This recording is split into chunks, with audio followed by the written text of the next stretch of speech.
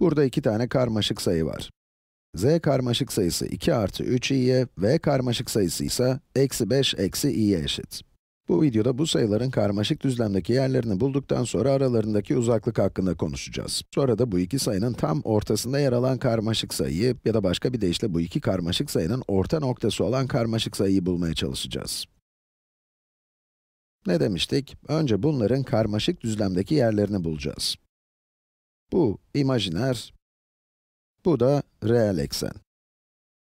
Reel eksendeki en yüksek sayı 2. En küçük sayı ise eksi 5. Burası 1, 2, 3, 4, 5. Eksi yönde de yine 1, 2, 3, 4, 5.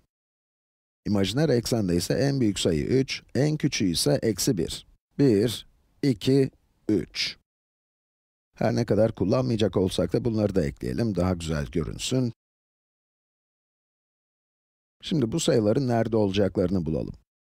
Z'nin reel kısmı 2, bir de 3 çarpı i var. Yani imajiner kısım 3. Z burada olacak. Burası 2, burası da 3. 2 artı 3i ve işte z noktası. Sıra V'de. V, eksi 5, 1, 2, 3, 4, 5, eksi i. Burası eksi 1 olduğuna göre, evet, V de burada olacak. Şimdi bu iki karmaşık sayı arasındaki uzaklığı düşünelim. Unutmayın, şu an karmaşık düzlemdeyiz. Bu iki sayı arasındaki uzaklık aslında bu doğrunun uzunluğudur, değil mi? Ve bu doğrunun uzunluğunu nasıl bulabiliriz? Tabii ki Pisagor teoremiyle. İki boyutlu uzaklık formülünü duydunuz diye tahmin ediyorum, değil mi? Bu Pisagor teoreminin bir uygulamasıdır. Bu uzaklık, reel eksendeki değişikliğe eşit. V'den Z'ye gitmek demek, eksi 5'ten 2'ye gitmek demek, değil mi? Peki, 2 eksi eksi 5 ne eder? 7. Sıfıra gelmek için 5 birim gidiyoruz. Neyse, 5 birim gitmemiz lazım. Sonra da 2'ye gelmek için 2 birim daha gideceğiz. Ve sonuç olarak 7 birim gitmiş olacağız. Yani bunun uzunluğu 7'ymiş. Sıra bu kenarın uzunluğunda. İmajiner eksende eksi 1'den 3'e gidiyoruz. O zaman bu uzaklık 4'tür. Ve artık Pisagor teoremini kullanabiliriz. Bu dik bir üçgen olduğuna göre, bu uzaklığa x diyelim. X kare, 7'nin karesi artı 4'ün karesine eşit olacak. Ya da x, karekök içinde 49 artı 16'dır diyebiliriz. 49 artı 16. Ne eder? 65. Değil mi? 59 artı 6, 65 eder. X, 65'in kareköküne eşitmiş. Peki, 65'in tam kare olan bir çarpanı var mı? 65, 13 çarpı 5 olduğu için, hayır, tam kare bir çarpanı yok, o yüzden bunu böyle bırakalım. X eşittir 65'in karekökü. Karmaşık düzlemde bu iki karmaşık sayı arasındaki uzaklık 65'in kareköküne eşitmiş. 65'in karekökü de 8'den biraz büyük bir sayıdır, değil mi? 8'den biraz büyük bir sayıdır. Şahane.